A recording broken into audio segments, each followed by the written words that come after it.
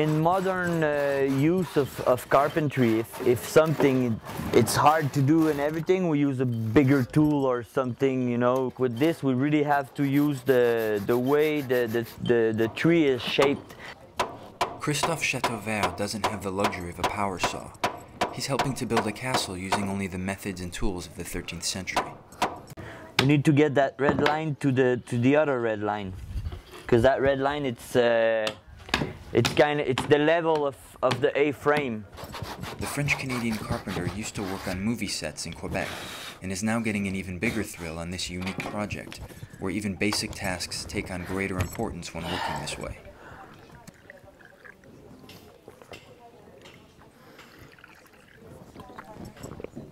The castle, called Guédelon, is hidden away in a corner of France's Burgundy region.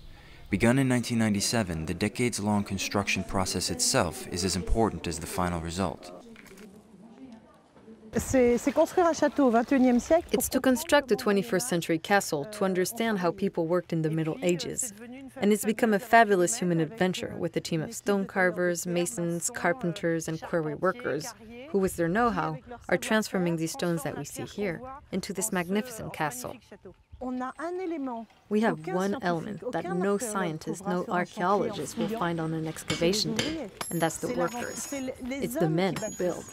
The gestures, how worksite is organized, how they raise up material, etc.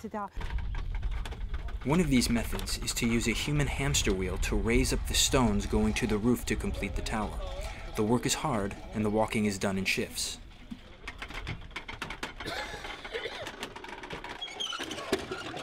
Sociologically,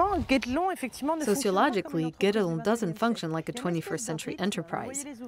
There's a kind of rhythm.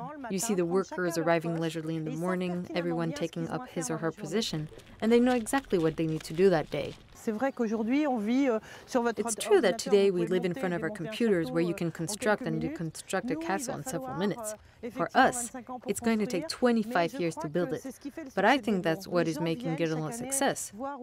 People come each year to see where we are with it. Some 315,000 people have visited each year to see the castle, and the site is now completely self-sustaining through admissions and concession profits. I'm almost there. Here we go. Et voila!